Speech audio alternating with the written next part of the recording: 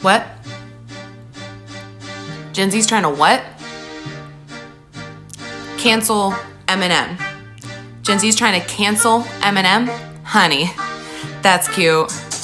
Listen, little kitties, let me make this quite clear. This man was around even before you were here. So what, you're all mad because the man was a lyricist while all your rappers are mumbling gibberish? No, go ahead and shut your mouth. Better yet, go and sit your ass in time out, because boy was running laps even before you could walk. Hell, boy was spitting bars even before you could talk. So no, afraid you're null and void, dear. I'm afraid your opinion don't matter here, because one day you'll grow up and see how everyone went and forgot about Z.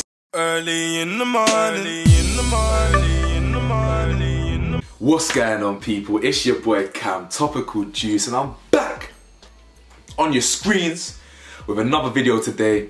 And as you can see from the title, Eminem is apparently getting cancelled. Gen Z, Gen Z, millennials, whatever you want to call them, they're trying to cancel Eminem.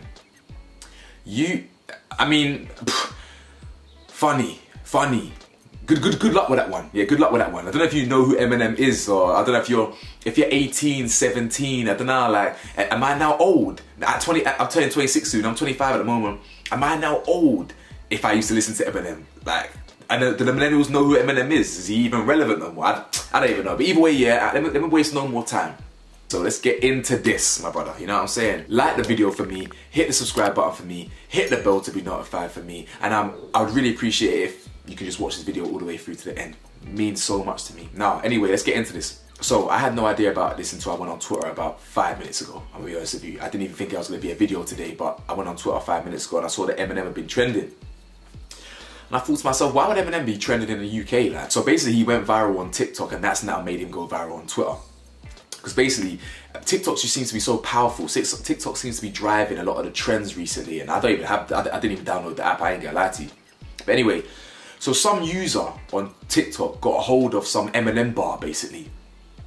And you know how millennials are, like, you know the world we live in right now, and it's extra sensitive. Very, very sensitive. Now, don't get me wrong, I'm very respectful to all, you know, women and all races and this and this. I'm all about respect and whatever, each to their own.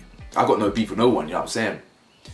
But I do recognise that we live in a very soft and sensitive world at the moment, and what drives that is the younger the generations are, they're going to drive more of that, not softness, shall we say, but they're going to drive a lot of that sensitivity. So obviously the kids who are born now, they don't know about Eminem. They don't know about listening to Eminem in the 90s or in the noughties, shall we say.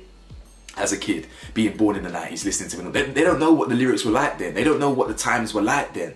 They don't know what was it more acceptable to say and what was not acceptable to say. You know what I'm saying? So basically, he's trending because one user caught a whiff of 2 lyrics. Yeah, I'm gonna read the lyrics out. The lyrics are: if she ever tries to fucking leave again, I'ma tie her to the bed and set this house on fire. That was it. Now I say that was it, but the reason why I say that was it, because one, I don't really think that's worth cancelling someone over anyway, because that doesn't mean he's gonna go and do it. It's just lyrics for one. That's just pathetic. It's lyrics. Like we all say, lyrics doesn't mean reality all the time. You just say things. It's like, oh, if you do that again, I'll punch you in the face. You can just put that in the lyrics. Doesn't mean you're gonna do it. So first things first, it's wet to be offended by that. It's just soft to be offended by that. But secondly, in my opinion, so if you are offended by that, you know, no offense, each to their own, but you're soft. But anyway, the second reason why that's not that deep at all is, do you know who Eminem is? Do you know what this man has said? I've been in the car at what, 6, 7, well, probably 8 years old maybe, around, definitely under 10, and I'm listening to Eminem in the car, in the passy, my mom's car. Obviously, my mom's probably not even listening. I'm surprised my mom even let me listen to that, actually, to be honest, but either way, I don't know what the lyrics mean at that age. I'm sure, to be honest, he's saying such graphic things. I'm sure my mum don't even know what the lyrics mean. But this Eminem guy, are you crazy? You think you're gonna cancel Eminem? You think you're, as in, I'm talking to millennials now. What, you little kiddies now, 17, 18-year-olds? You think you're gonna cancel Eminem?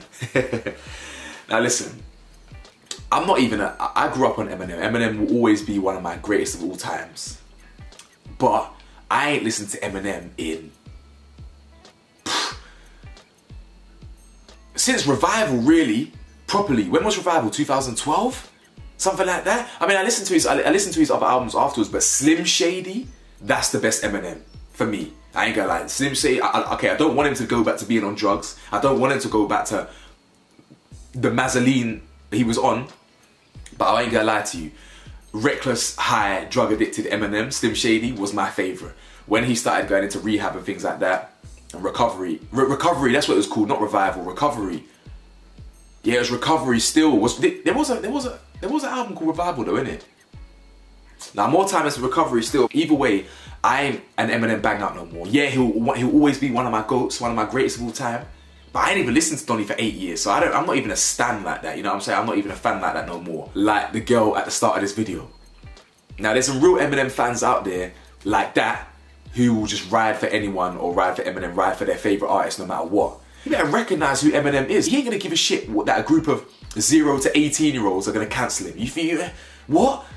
This guy's been cancelled or cancelled by that whole world before, like in his prime, in the noughties and the, you know what I'm saying? The world was on him. This new Eminem ain't really, I'm not really a fan of this new Eminem, you know what I'm saying? I just think he's a little bit, I don't know, it's just not really the same for me. He ain't got the same impact for me. He changed my life as a kid and growing up and influenced me in a lot of ways, but I ain't no stan like this weirdo at the start of the video, like proper making up bars about this, that and the other. But I'm just gonna end on this. If you think you're gonna cancel Eminem, you're barking up the wrong tree. You might as well argue with a mirror, bro, because this guy lives for this. If you hear this, do you not know what Eminem rapped about in his past? This guy talks about beating his wife and raping his own mother and all this. You know what I'm saying? I said, that's not content I really want to hear, but like, that's what he was on. You know what I'm saying? That's the type of things he was actually saying.